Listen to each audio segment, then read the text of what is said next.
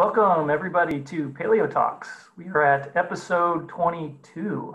Time is really flying by as we continue to do these episodes, mostly from our homes in different places across the country and even in other countries as well. This week, we're really excited to have back Dr. Larissa DeSantis, who was on one of our early episodes. Hey, Larissa. Hey, thanks for having me. You bet, you bet. David, I'm noticing we are having a little bit of a lag. Maybe that'll take care of itself after our cameras go off. So today's topic, Larissa last time talked about, I think, Rancho La Brea and the tar pits and some of the paleoecology. This week is different. We're actually going to be traveling to Australia and looking at some of her major research down there. Larissa is an associate professor at Vanderbilt University, and in just a minute, I'll have her introduce herself in a little bit more detail. David, if you wouldn't mind just again going over how the program works for everybody out there. Sure thing. Same format as usual. We're going to start off by having our guest go through their presentation, their research, with Blaine participating along the way. And then about 30 minutes in, about halfway, we're going to bring that presentation to a close and start getting questions from the audience. So at that point, if you have questions, you can leave them in the comments of the Facebook video. And as usual, if for whatever reason you can't leave comments on Facebook, you can go over to the Gray Fossil Site Twitter account or Instagram and send us, leave your questions as comments there. And I'll be keeping track of all of them and we'll get through as many as we can. All right, thank you, David. Just a reminder that we're coming to you from the Center of Excellence in Paleontology at East Tennessee State University, where we have the Gray Fossil Site. And this episode that we're going to be doing today with Australia is quite different than the Australian fauna. But I do want to mention that Larissa was one of our first co-researchers on the Gray Fossil Site and looking at paleoecology and tapirs. And so she's been a longtime colleague and is right here in Tennessee. So very excited to have her. Larissa, great again to have you on here. Let's go ahead and share your screen and have you go ahead and just start introducing yourself, talk a little bit about how you got into paleontology and what led you down this path of research. Great, thank you so much. Perfect, here we go. So today I'll be talking about sort of Australia, and the title of the talk is Diprotodon in the Coal Mine, Conservation Lessons from Australian Fossils. And this really comes from sort of this, basically coal mine bring canaries down into the coal mine. And if the canaries essentially died or stopped tweeting, this would give the miner some indication that there are problems in Australia. So I'm going to talk quite a bit about Australia and some of these things, but I did want to introduce myself, and Blaine had mentioned that this was a new thing and he wanted the speakers to kind of mention their journey. And so I did the natural thing and made a crazy slide that describes my journey. Let's see if I can go to, there we go. So this is a slide that really captures my path. I started over here in Los Angeles. I was originally from Los Angeles, and I grew up going to the tar pits, but I also grew up going to the Natural History Museum. And I really do credit the Natural History Museum in Los Angeles with sort of exciting or sort of stimulating my interest in science from an early age. I took science camps. I remember taking one on robots, one on snakes. There was a little kid that was bit in that class, and I still remember it to this day. I took a class on dinosaurs and also one on electricity. And so these were sort of part of my summertime routine and really, I think, got me fascinated in science. And I will say I've been really grateful to the LA Museum for the fact that they keep these programs going. And even this past summer, my own kids were able to partake in their camps virtually, and they've also participated in these camps in person. So I really do credit these museums and science programs are absolutely important to getting kids interested. But long story short, I headed off to the University of Chicago to actually be a political science major. And I was really interested in going to, law school or going into politics. I'm sort of glad that I take that path, but essentially randomly fell into paleontology. I just happened to, pass by a course, and someone said to me, "Hey, there's this paleobiology course. You want to check it out with me?" And I, at University of Chicago, you have to take a whole biology sequence. And so I took an ecology evolution class in the fall, and I really liked it. I took a physiology class in the winter, and I also liked that as well. But my last sequence was a sort of immunology class. And nothing against the topic, but the professor wasn't particularly exciting. There wasn't a textbook. I knew it was going to be a struggle. And, this friend invited me to check out this other course. And within the first 5 minutes, I was hooked. All of the sort of evolutionary theory was very similar to the sort of political theory that I really liked.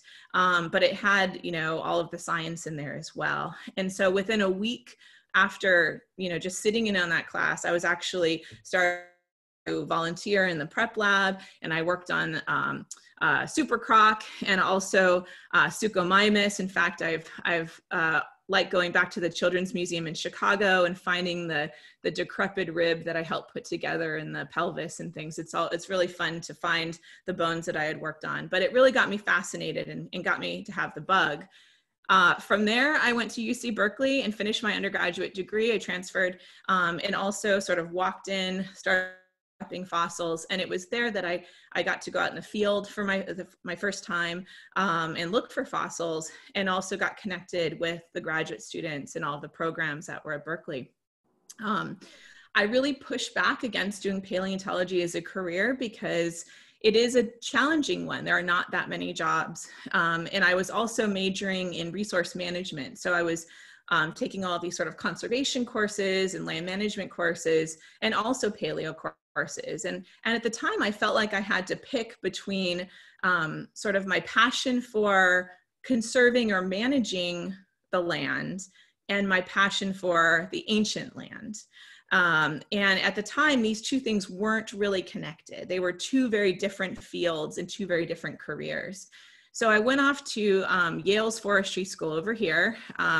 And I, did sort of took the coursework in land management, but I also took a lot of coursework in global climate change and also evolutionary sort of theory as well, and really tried to think about what I wanted to do in the future. And I also got really involved with education and outreach, and worked for the Peabody Museum, there's a picture of here. I was working with teachers and working with them to, design curriculum that was based on natural specimens. So that was really fun. So at this point, I'm completely confused. I like the land management. I miss the paleo. I like the education. So I thought, well, maybe education is for me. And so then I really took, I think being young and feeling adventurous, really, I took that to its full extent. And this is the Winnebago, the 38-foot Winnebago that I used to drive in New York City to different schools throughout the 5 boroughs. And this was not that long after 9/11. And so it was really important to bring actual exhibits to the schools. And there are actual fossil exhibits inside of here. We open this door and there's another door, and the students would come in and actually do different activities. And we would also do teacher workshops with the teachers. So they would have different curriculum that they would build in. So by the time they came to the exhibit, they already had some knowledge, and we would work with them. So an absolutely fascinating job. And I do think I resemble Miss Frizzle a little bit. And so I like to think that I fully took advantage of that. And did the education, and it was fantastic. And I loved it. One of the best jobs I've ever had. It was with the American Museum of Natural History, but I missed the paleo. I missed the research, and everything just miraculously kind of came together. Someone I wanted to work with, which was Bruce McFadden, he, used isotopes to understand paleoecology.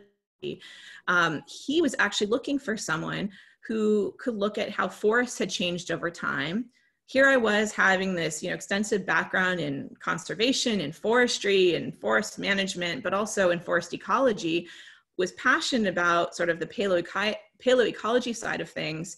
But he was also really supportive and engaged in broader impacts and education outreach. And so I was able to go to the University of Florida, do my PhD, stay involved with outreach and education, but also merge my two areas of interest, sort of this conservation and ecology with paleontology.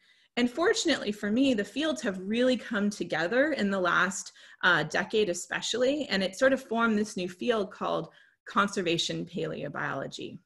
And long story short, after that, I landed a position at Vanderbilt. And since I've been at Vanderbilt, I've been able to return and explore other places. Although my first trip to Australia, what actually got me going there and starting to do research, was actually a program I did as a graduate student through the National Science Foundation. And it allows graduate students to work in labs in in Australia, New Zealand, China, Japan, multiple countries in this region, and connects people between these different labs. And I felt that was really useful. And after going one time, I've since been back numerous times, and it's a major area of my research now.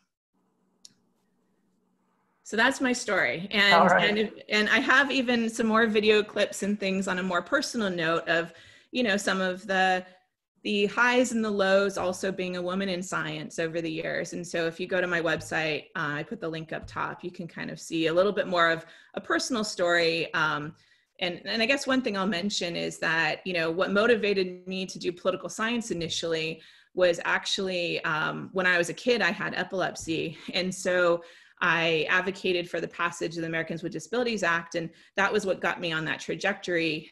And then recently I've sort of re-mentioned this history, which was something I kind of kept private for a long time, but I think it's important to mention for any kids who have any challenges right now, or whether it's a learning disability, whether it's a physical disability, that, these are all things you can kind of work through, and there's a lot that you can do, even with paleontology.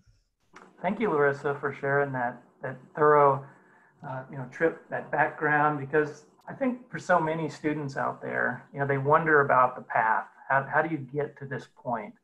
And there are some paleontologists, I'd say actually quite a few paleontologists, that know that that's what they want to be from a very young age.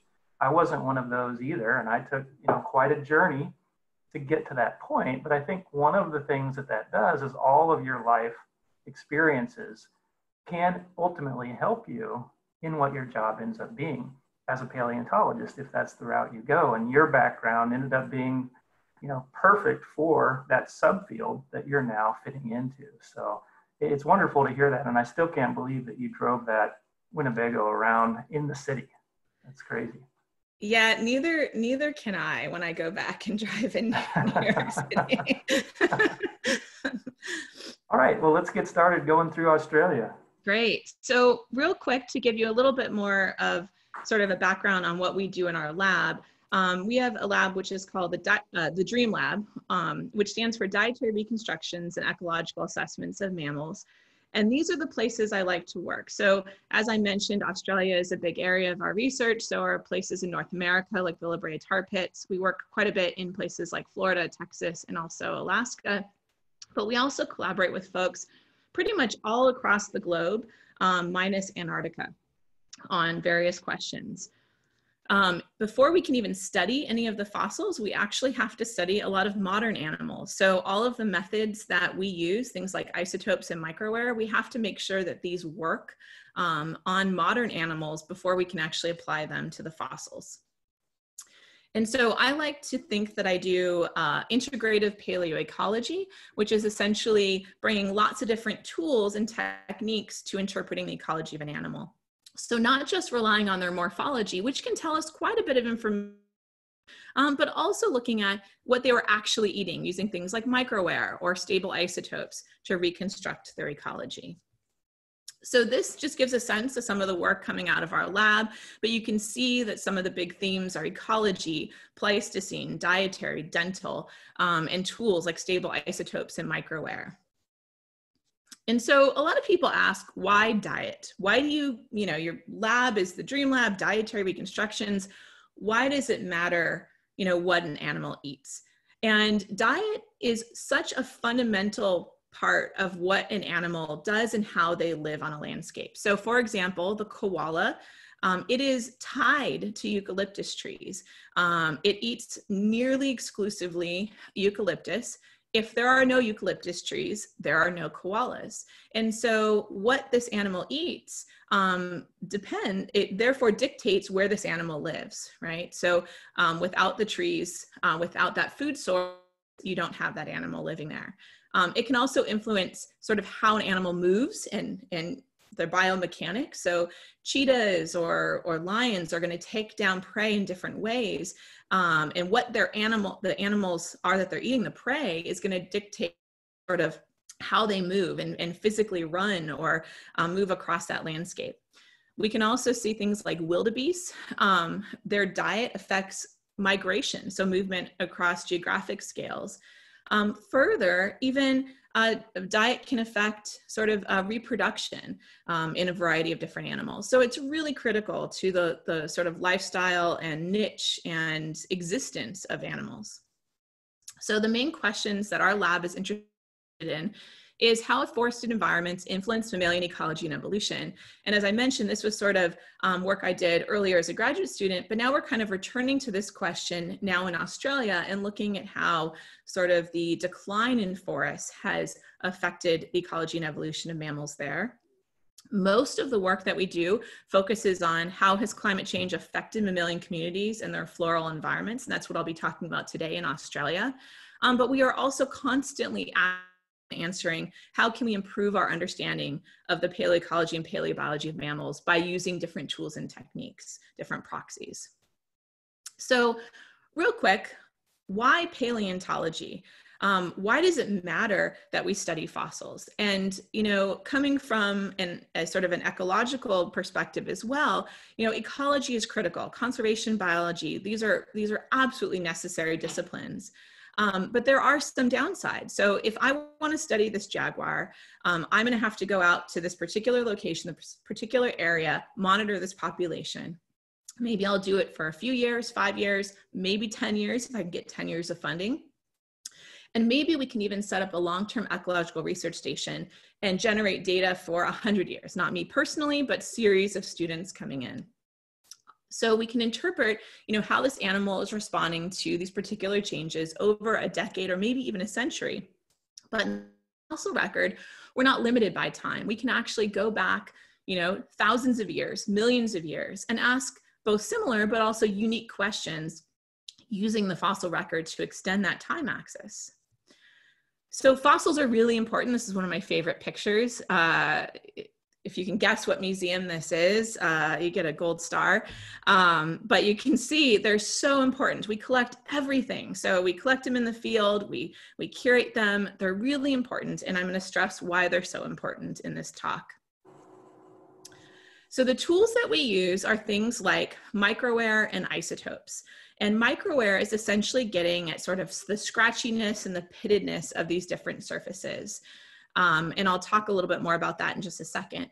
The isotopes are getting at sort of the chemical composition of the plants that they're eating. Are they eating things like C4 plants that conduct photosynthesis using certain pathways, or C3 photosynthesis? And these things typically break down along the lines of C3 plants are largely trees and shrubs, and C4 plants are largely sort of warm season grasses in places like Florida, but it gets very complicated in Australia, and I'll mention why that is. So microwear has come a long way. So it used to be that you would have to sit and sort of count these scratches and pits, and I don't think I would have gotten into microwear if that's what I had to do. And I actually came into microwear through working in Australia and out of pure necessity. We can quantify it in 3 dimensions. So we actually look at the directionality of the different surfaces. So if they're oriented in a similar direction, you have high anisotropy, and we tend to see this in things that are eating lots of grass or folivorous. Grazing kangaroos, grazing bovids, over a sloth. You can even see it in pandas eating lots of tough bamboo, or cheetahs eating tough flesh. Complexity is sort of the pittedness of the surface, but what it sort of does is it's sort of like looking at the Earth from outer space. It looks really, really smooth. And as you get closer and closer into the Earth, that surface gets more and more complex. And so we know that relationship is always going to exist, but we can actually quantify that relationship and look at the slope of that relationship. And that's what complexity essentially is. And what we find is that animals that are eating harder things, so hyenas scavenging, or tapirs eating more fruits with harder seeds like palm seeds, or armadillos eating lots of insects, that you tend to have more complex surfaces. So isotopes, essentially, you are what you eat. Everything you eat is incorporated into your tissues, and that's true for just what you're eating today. So everything you eat is incorporated at different time scales. The nice thing about teeth is it sort of locks in that sort of dietary signal at the moment of time that enamel is being laid down, and it doesn't change. Unlike things like your blood, your breath, all of that is going to change constantly depending on the new meals you're consuming. And so we can use this to actually interpret what the animals were eating. And typically we can say an animal was eating sort of C3 trees and shrubs, or C4 grasses. But in Australia, it's much more complicated. You also have C3 grasses and you have C4 shrubs. The other thing that's really useful though, is you can tell sort of density within a forest, if it's sort of a denser, more closed forest, or more open woodland. And you can also tell that just with the isotopes themselves, sort of in the C3 range. Oxygen isotopes. So what you drink is also incorporated into your tissues. And what we know is that in areas that are more humid, you tend to have lower delta 18O values, but when it gets really dry and you have increased evaporation, it's easier for lighter isotopes to evaporate. And so it leaves behind more of the heavier isotopes. And essentially they give you a higher delta 18O value in really dry regions. And so this is perfect for Australia, and I'll show you why it works so well in kangaroos. So what I have really been interested in for a long time is what are the effects of aridification in Australia, both past and present.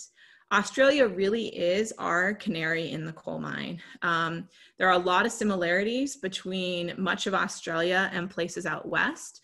And there is a lot that we can learn from Australia and their history over, centuries to thousands of years to even millions of years. So to kind of get you started, my first sort of adventure into working in Australian paleontology was looking at the megafaunal extinction debate, and to assess whether climate change potentially played a role in or was a potential of the extinction of lots of large animals in Australia at a particular period of time. And so what we find is that there's some different ideas about megafaunal extinctions. One is human overkill, and that's the idea that humans came onto the landscape, killed megafauna really, really quickly within a few, 1,000 years, 2,000 years. There's also other iterations of human overkill. Humans came over, killed megafauna, but it was a much more prolonged period of time. There's idea of human modification. So humans came over and altered the landscape by burning, and this had downstream impacts on the megafauna. And then there's sort of paleoecological factors that climate change, aridification, and subsequent environmental change may have played a role. Now, in Australia, there's a lot that we can learn about these megafauna before we start sort of testing these hypotheses. And that was really my aim, was to better understand sort of the ecology and the paleobiology of a lot of these megafauna before sort of testing hypotheses regarding megafaunal extinctions. So I set out to collaborate with Jude Field, Steve Rowe, and others on a site known as Cuddy Springs, which is located in southeastern Australia. The reason I have this little icon of this target on his back is because I had no idea as a graduate student that this was the most controversial site in all of Australia at the time.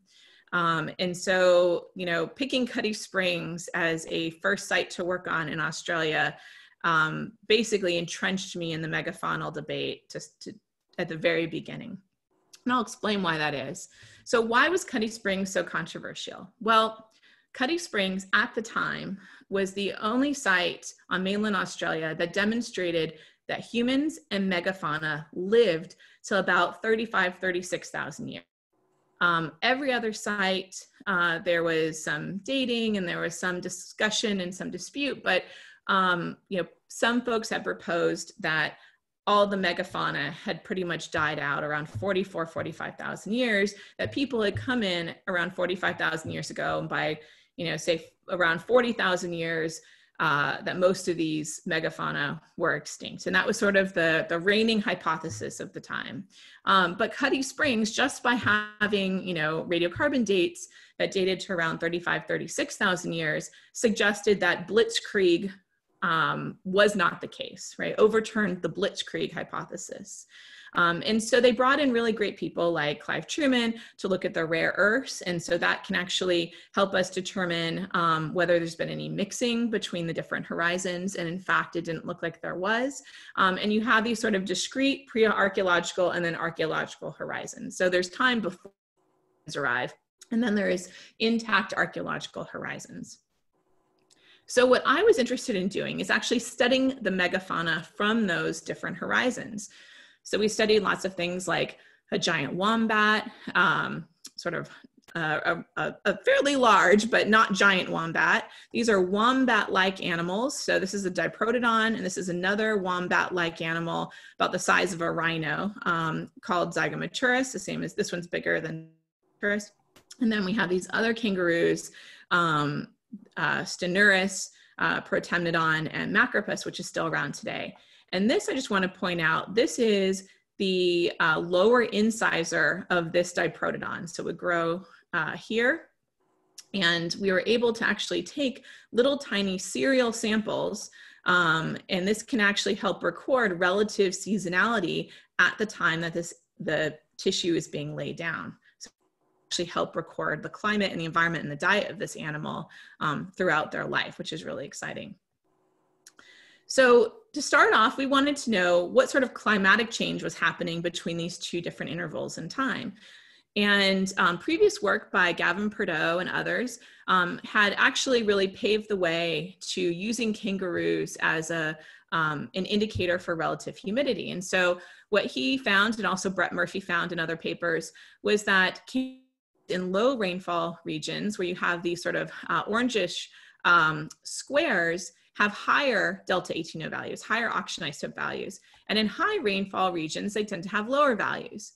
So what we find at Cuddy Springs is sort of the pre-archaeological. All of our kangaroos kind of fall in this dry-ish area, but it becomes drier in the archaeological time. So we see evidence of aridification, or the drying out between these two different seasons. We looked at relative seasonality, so these little tiny serial samples, and we don't see significant difference in relative seasonality, but we do see a fairly seasonal environment. Things are going up and down and up and down and up and down and up and down. And this can be a combination of differences in precipitation or differences in temperature. And so there's different interactions. It's hard to kind of tease those apart. But basically what we can say is there was change in the seasonality, but we do see a fairly sort of seasonal cycles that are happening in some way. They could be precipitation driven or temperature driven or both. But there's a lot we didn't even know about the ecology of these animals. So much of the work was based on morphology, and it was thought that this Kangaroo Stenuris was sort of an open country mixed feeder, and this was in contrast to the forest browsing sort of Protemnodon, and in contrast to grazers, which are around today, Macropus. And so we just set out to test these hypotheses, and what we found was actually pretty interesting. Stenuris, we would have thought would have been located over here, or maybe even over here. And in fact was actually consuming vegetation in the densest part of this site. in contrast to Protectodon, which was sort of a little bit more positive. This did not surprise us, Macropus eating vegetation in more open areas, probably a significant amount of grass. That sort of was consistent with what we expected. We also looked through time, and while we can't say too much because we only have one sample here of Stenuris, we do see a decline in Protectodon and also a decline in Macropus between the pre-archaeological and the archaeological horizon. Okay, so what is everything else doing in the site? So this actually shows all of the different animals. This is everything from the pre-archaeological, this is everything from the archaeological site, and you can see these little shadow drawings. So things like Diprotodon are eating a fair amount of sort of mixed C3, C4 resources. Diprotodon or Zygomaturus is eating things a little bit more negative. But you see that there's a fair amount of C4 resources being consumed at the pre-archaeological horizon. But we actually start to see a decline in the consumption of these resources at the time when humans and megafauna are occurring. And this is really interesting because we tend to not see a decline in C4 resource consumption in other places in the world. So as I mentioned, a lot of my work early on was based in Florida. And in Florida, we see something totally different, right? So as you go from sort of a glacial site to an interglacial site in Florida, we actually see an increase in the amount of C4 consumption. So here we have browsers in blue, a few grazers, just a few horses on the landscape. At the interglacial site, we still have a good amount of browsers. We have a lot of mixed feeders noted in red. And then we have lots of grazers. And these aren't just any grazers. These are horses. We have mammoths. We have gomphotheres. These are big grazers. So we have lots of C4 resources on these landscapes during this particular interglacial period where you really see this expansion of C4 consumption. So this went against what we kind of thought would be the case in Australia. So there was additional evidence to show that our pattern was likely very real because this had happened before. So this is a paper by Giffmiller and colleagues where they looked at eggshells of various large birds. So Genyornis was one of them, and also looked at wombat teeth. And so here we've got our wombat teeth in green. All these others are. And just to orient you a little bit, everything sort of below here, all these lower graphs are prior to 50,000 years. So what you can do is you can kind of trace up. So before 50,000 years, a fair amount of C4 was consumed. After 45,000, a tiny bit. Here you can see a little bit more C4, less C4, more C4, less C4.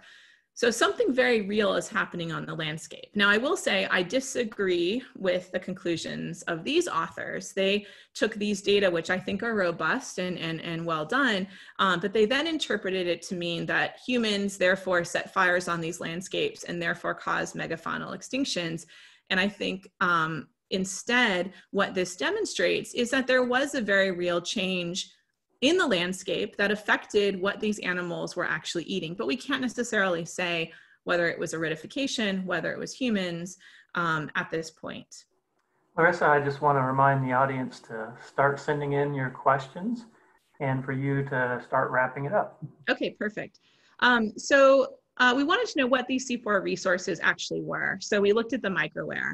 And as I mentioned, we can look at things like grazing kangaroos, more of these mixed feeding orange kangaroos here, purple browsers, or these other browsers in brown. And what we find are all these blue and red values indicate a browsing signature. All of these here are consistent with browsing. These are all the fossils. And they look a lot more like these here and maybe some of the mixed feeders than they do any of the grazers. So what does that mean? It means that Diprotodons were probably eating things like saltbush. They were actually eating C4 browse in some of their, as part of their diet. One thing we know about saltbush is that there were other things like the giant short-faced kangaroo. This is a paper that Blaine and I worked on. This is actually how I got started in microware, is we really wanted to sort of test this idea. And I said, I'm going to do microware. And he said, well, let's learn the new method. And we did. And this is kind of the start to it all. But essentially, it also came from a tea time conversation with Gavin Purdue. We were sitting having tea at the Australian Museum, and he said, yeah, it's really weird. We have, you know, in arid regions or in, say, subtropical regions, you would expect kangaroos to eat some C4, some of the C4 grasses. But then in temperate regions, those kangaroos aren't eating C4. They're actually eating C3 here. There's these orange and yellow bars. But Berhoptodon goliah was always eating C4. And this suggested it wasn't actually tracking sort of grass, C3, C4 grass in different regions. It was actually eating something different. And the microwear essentially showed that it was more similar to browsers than to grazers. And the auction isotopes also showed, so at one given site, you have the same site, kangaroos and the giant short-faced kangaroo. And what you find is that the kangaroos have higher auction isotope values, so they're probably getting a lot of their water from plant material, but the giant short-faced kangaroo has lower auction isotope values. It has to drink additional water to compensate for the salt in the saltbush. And so this gave additional evidence that they were eating saltbush.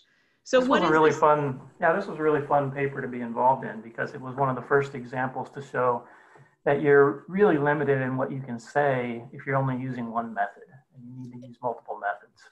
Absolutely. And it was interesting thinking of what the conclusions meant as well, because, you know, it could, the overall conclusion is that these animals were more vulnerable to extinction. And what that extinction risk was is, you know, be a lot of things. It could be that those watering holes are fewer and far between. It could be that they're more likely to be predated on when at those watering holes. And that could be from anything as far as humans to crocodiles. It can also be that these, you know, these watering holes are just harder to get to. And so eating saltbush is a difficult strategy when water is a limited resource on a landscape. And so as things got drier, you essentially had increased competition at Cuddy Springs for more similar resources. So a really important thing is that droughts kill today.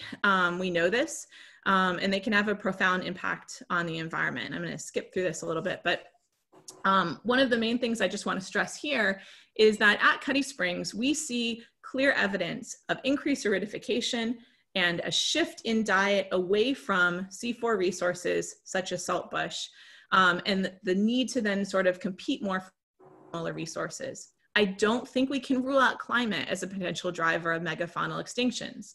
On the same note, our data do not speak to whether humans played a role, and so we can't sort of get engaged in that debate because we just don't have those data. I will say that, you know, why am I talking about a project I started as a graduate student? It was published only about 3 years ago. It took us about 10 years between generating the data. It took about 5 years, 2 years to settle on a manuscript, years to get through peer review. And even when it came out, so about a month before our paper came out, this paper came out saying humans rather than climate caused the extinction. Ours came out saying, hey, we might want to consider climate as the driver. And then that whole debate over Cuddy Springs, it having a targets on its back sort of lessened, because another paper came out showing that humans and megafauna on mainland Australia had coexisted to at least about 35, 36, 37,000 years. And then another paper came out just shortly thereafter saying, and humans probably came over even earlier, maybe as early as 65,000 years old. So now we are seeing a very different picture. We're not seeing a picture of blitzkrieg, humans coming over, killing megafauna in a short period of time. What we're seeing is a prolonged period of coexistence in Australia.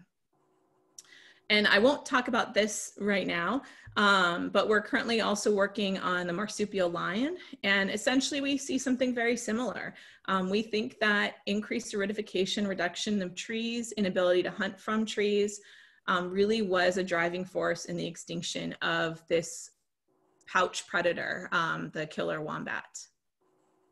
So climate change, including aridification, can have these profound sort of impacts on these Australian mammals in the past, and that's a really important thing we need to consider moving forward. I have a quick little story I just can't help but share you, so I'm gonna do as quick as possible. quokkas are some of the cutest animals you've ever seen. If you don't know what a quokka is, you can Google it. There's a thing called quokka selfie. And these folks have made it sort of a famous kind of pastime and have increased tourism in Western Australia.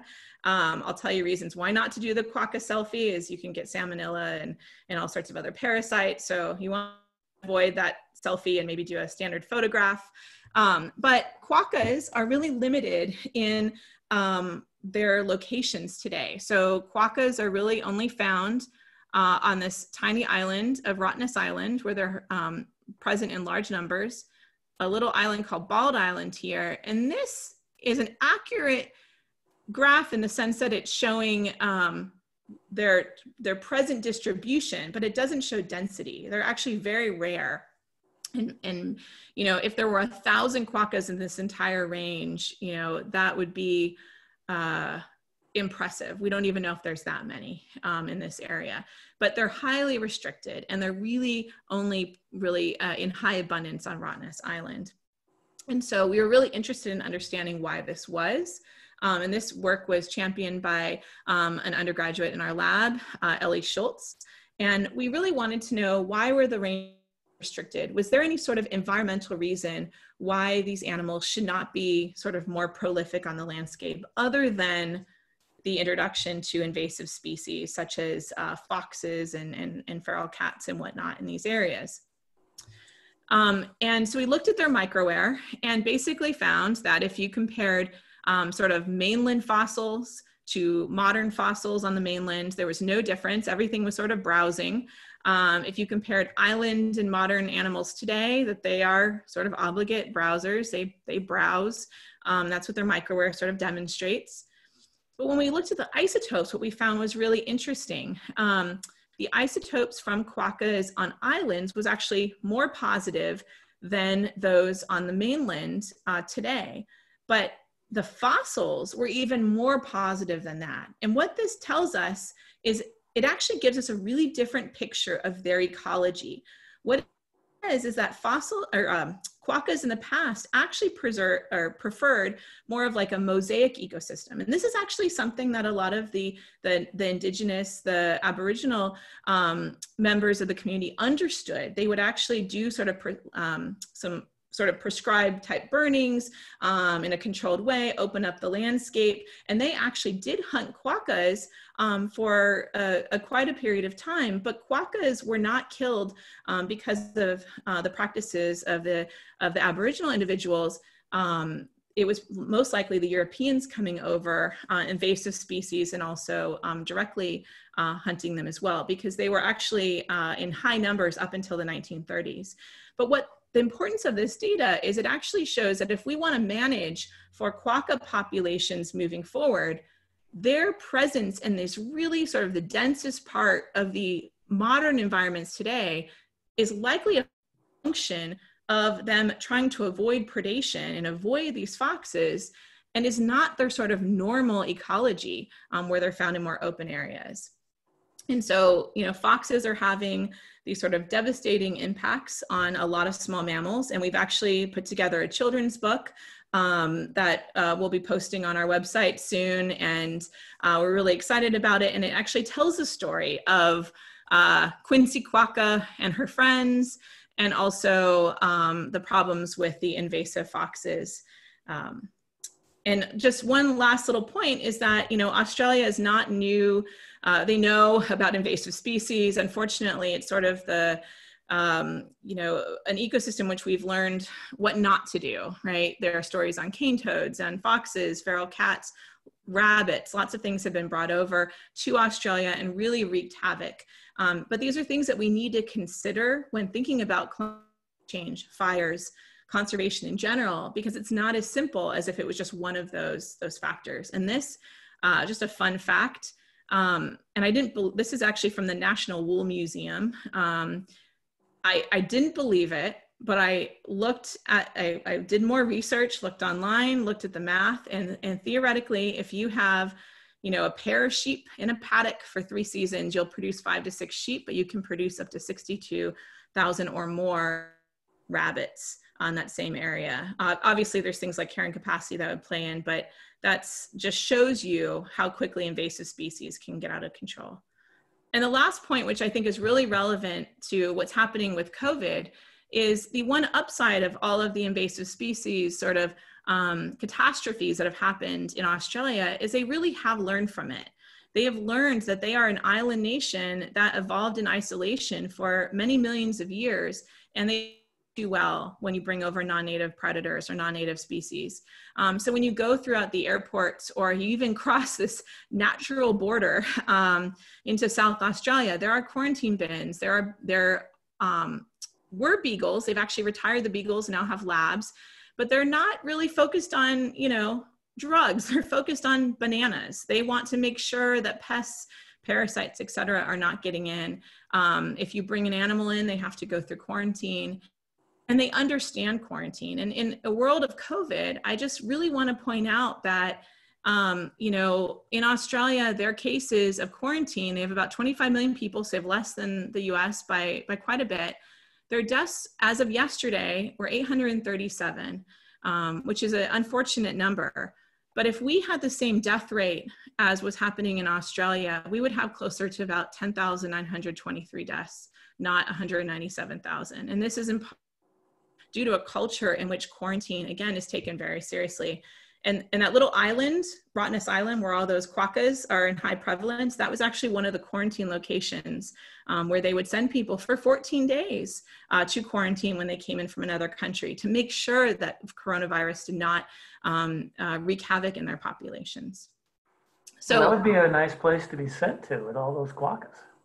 Yes. I would have loved to be quarantined for 14 days on Rottnest Island. And from looking at the interviews of people who were quarantined, I think they did enjoy it.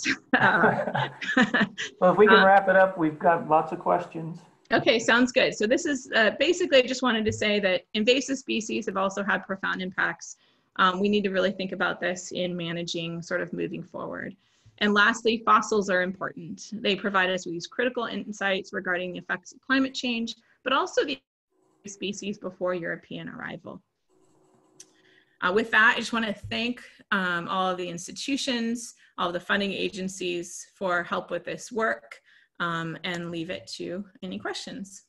All right, thank you, Larissa. David, let's move right into the Facebook questions. Sure thing. We've got a few. I'm going to start with one that was asked right before you partially answered it. So this is from Aaron, who asked if any isotope work had been done on the marsupial lion, which you did then address. But he also mentioned other predators. Has any work like that been done on other predators? Yes, so that's an area we've done lots of isotope work on the marsupial lion, and we just finished this past summer. Basically, we've looked at the marsupial lion from everywhere, from Tasmania to South Australia, up into Queensland to Western Australia, throughout their range as best as we possibly can with the fossils are available. And we see the same story.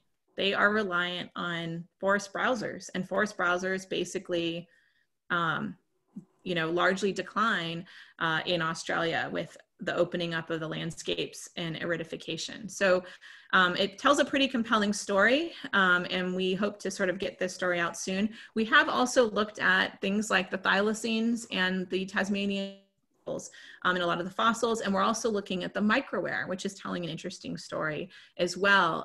We have a study going on looking at thylacine microwear sort of throughout all of Australia and also on Tasmania, and then after European arrival in Tasmania. And there's quite an interesting story there as well. So lots, our big kind of stories on Australia are all kind of in their final stages and required actually getting to every single state and territory before we could answer them. So we're really excited to share those in the coming months to years. Very cool stuff. Here's a question from Anthony, who asks, have you found changes in the diets of some species during their lifetime? Yes. So there's a lot of different ways that you can do this. You can do it experimentally, where you can sort of molds and look at, you know, how their diets have changed. We can also look at isotopes on animals that have already died and look at how, you know, if we're seeing sort of changes that are laid down over the course of their life. What's really interesting is we've worked with a modern ecologist on kangaroos in Australia, and what we've looked at is sort of healthy kangaroos that have sort of died under sort of normal conditions, so no sort of droughts. And then we've looked at kangaroos that have died under pronounced drought events, and even within the same population. So they're not the same individuals, it's not throughout their life, but it's a short-term, very quick, you know, after a drought happens, you then see this complete change in the diet of some of these animals. So we are, in things like microware, able to actually pick up that drought signal. So with a really solid understanding of modern ecosystems, we can then go back in the fossil record and begin to test if sites like Lansfield were sort of a mass death assemblage. Was it because of a large drought that sort of came into this area, and that's why a lot of these animals died? So yeah, absolutely. Very interesting. Another question, this is a broader impacts kind of question from another of our former ETSU friends, Ethan. Ethan asks, do you have any thoughts on the prospects for this kind of work in Madagascar? It seems like a similar question to Australia, v. aridification versus human activities contributing to megafaunal extinction. Yeah, so these sorts of questions I really think can be asked in lots of different regions, and these tools are widely applicable on many different continents. So yeah, absolutely. And actually what brought me to Australia was we were asking these questions in Florida, but in Florida, we really didn't see this dramatic change. We saw sort of, it went from, you know, warm to warmer. And what really drove me to starting to look at Australia is I wanted to look at ecosystems that we knew were experiencing sort of profound climate change, and what were the impacts? Were there tipping points at which you then had, you know, downstream impacts or you know, extinctions because of climate change? So absolutely, I think the strength and the power of analysis is in being able to apply it to very different ecosystems, very different mammals across the world. Exciting prospects. We just got another question that is a really intriguing question from Barbara, who asks, can you tell what the giant birds ate since they don't have teeth? Yeah, that's a great question. Birds are a lot more challenging. So the data that I showed from that other paper, they were actually using eggshells. So you can look at eggshells, which are a tissue that is formed based on what an animal is eating and lay down. And so that can give you some insight. You can also look at their bones. Now things like eggshells, but bones more so, can be prone to what we call diagenesis, or they can actually alter. So depending on how old the specimen is, you have to be careful when you look at things that are more porous, like bones. But you can apply some of these similar tools like isotopes to bones. Now we can't do microware, which is a bummer, but we can look at isotopes, and a lot of work has been done with eggshells. The tricky thing with eggshells is, what bird did it come from? So you really have to do a lot of work to figure out, you know, what the source is. I'll ask one here, David. I'll ask one here, David, from Grant Boardman. He's wondering about how you know where to draw the thresholds on the C3, C4 mixed feeder diets. Yeah, that's a great question. So a lot of that is based off of modern studies of C3, C4 plants, and also studies of animals that eat those C3 and C4 plants. It's really not super precise in the sense that when we interpret diets, we're really looking at, or a lot of what I'm looking at is how an animal has changed over time or shifted their diet. We sort of do have some end members, so somewhere around -8 or -9 in our carbon values. If you're more negative than that, that indicates that you're eating a fair amount of C3 resources. If you're more positive than, say, -2 or 0, then you're eating a fair number of C4 resources. And if you're eating things in between, you're probably eating some sort of mixture of the two different resources. So a lot of that, again, is based on modern sampling of modern animals, and then sort of working backwards to interpret that. We also do account for the change in atmospheric CO2 in the atmosphere when interpreting fossils that are from older sites.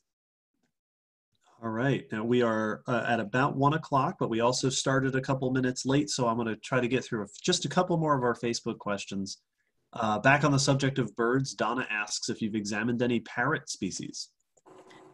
I haven't. As you saw in that one figure I pulled up, I don't turn away many mammals. If they're really small, I tend to not study them, but most other mammals we study.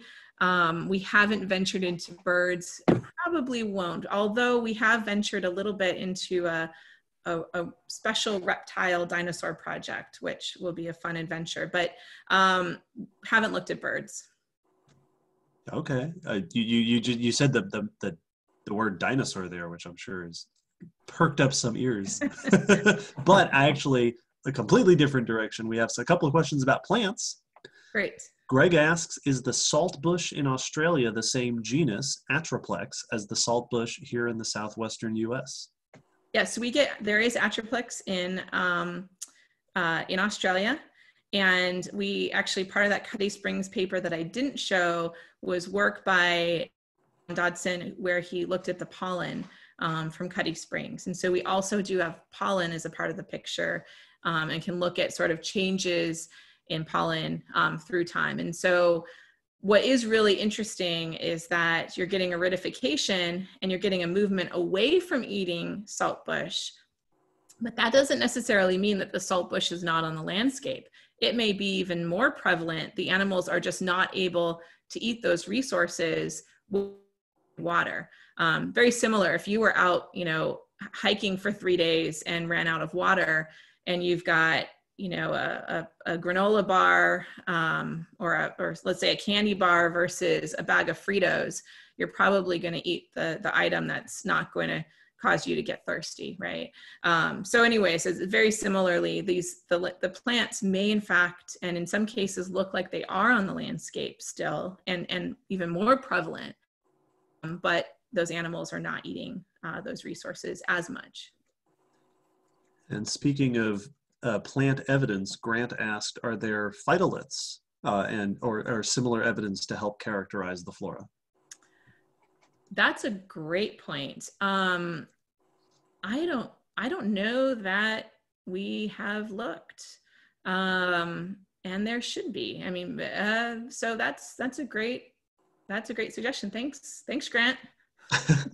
And that actually might lead into this last question that I'll ask from our Facebook audience, which is a great question to end on. Mason asks, what are the types of things you're looking to research in the future? Yeah, that's a great question. So there's a lot more to be done in Australia. There's a lot more that we started that we're just, trying to wrap up. One of the things that we're working on are kangaroos, modern kangaroos throughout their entire distribution. So it's been a project that's taken many, many years to generate all of the data, but we are now able to understand what a particular kangaroo was doing, like a modern species, a living one, at a particular interval of time with a particular climatic sort of conditions that it lived under. And that's really going to provide us with this sort of Rosetta Stone for really interpreting isotopes and microwear moving forward. So we're actively working on that. We're actively looking at the carnivores. So the Thiakaleo story and also the thylacine story are really interesting. And we're also going further back in time and working with colleagues like Suhan, Mike Archer on sites like Riversley to understand what things like Nimbodon, this tree climbing diprotodontid was doing. Why was it this giant rhino size, or not quite rhino size, but bear sized marsupial doing in the treetops? looking at that as well. I've also been really fortunate to get the opportunity to collaborate with folks in South Africa. And so we're applying a lot of these tools and techniques to looking at the Cape floral biome in South Africa and sort of the impacts that potentially humans had to maintaining these sort of ecosystems and what the impacts were on those herbivores and the carnivores in those systems. And we're just, we love collaborating with folks where these tools can be of use. And we even, there are archaeologists we work with all the time where we can apply some of these same tools to their questions. So we've got our questions, which are mainly focused on climate change and impacts of climate change and humans on megafauna or animals in historic time periods. I will say we have ventured into coming back to the modern a little bit, right? So I have a student, we're submitting a paper right now on polar bears and looking at polar bears from 1,000 years ago and polar bears in the most recent time periods and even like just through the last century. And do we see a shift in increased sort of carcass utilization in polar bears? Are they changing what they're eating? Are they able to change what they're eating? And so a lot of these questions about the past, we can both use historical specimens, but we can also use a lot of fossils as well. So we're kind of back and forth, not just using the modern as a baseline anymore, but actually using the modern to look at historical climate change in addition. Great. Well, thanks to everyone who asked questions. This has been some really exciting discussion. Yes, thank you, Larissa. Thank you so much for having me. And as always, if anyone's ever interested in reaching out, feel free to email me. I put our new website on the screen. And also we've recently joined Twitter and we out new papers or fun things every now and then. So feel free to reach out if you have any questions and you can email me directly.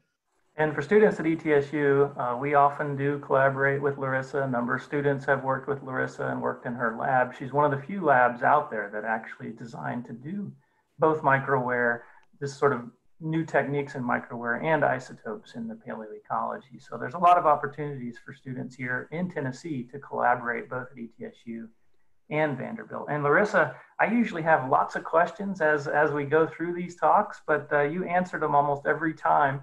Right as I started to have those questions. So you were really right on target. So thanks again for joining us, everybody, and we'll see you next week. Thank you so much.